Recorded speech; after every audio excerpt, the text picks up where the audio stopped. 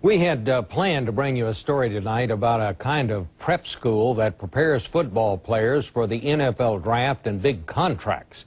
But we're going to call an audible. We're going to switch sports tonight because we've run across an absolutely amazing basketball player that we want you to see. Here's Steve Hartman. Greece Athena High School in Rochester, New York, has a new, most unlikely hero, a special ed student by the name of Jason McElwain. Let's keep it going. Jason is the basketball team manager. For the past couple years, he's been assisting Coach Jim Johnson, helping with whatever the team needs. And go! Get them motivated and hand out water and just be enthusiastic.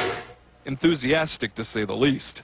Despite being born with autism, Jason's father says his son has never had a problem expressing himself at basketball games. You know, I was always concerned that he might get a technical and they lose a game because he, you know, start yelling or whatever. Let's have a hard practice tomorrow, all hour and a half, and let's get ready for Arcadia. Okay. Let's go. 1, 2, 3, 2.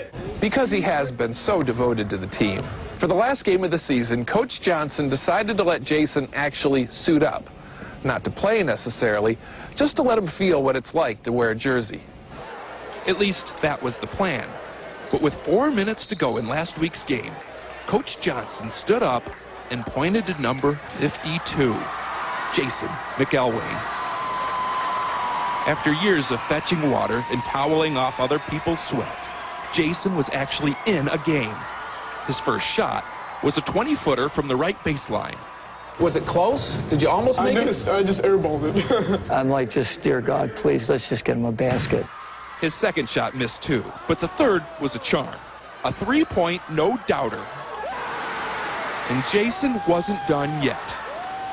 Not by a long shot. If I wasn't there to witness it, I wouldn't have believed it, you know. You caught fire. I just caught fire. I was hot as a pistol. Jason ended up shooting 6 3-pointers. One right after the other.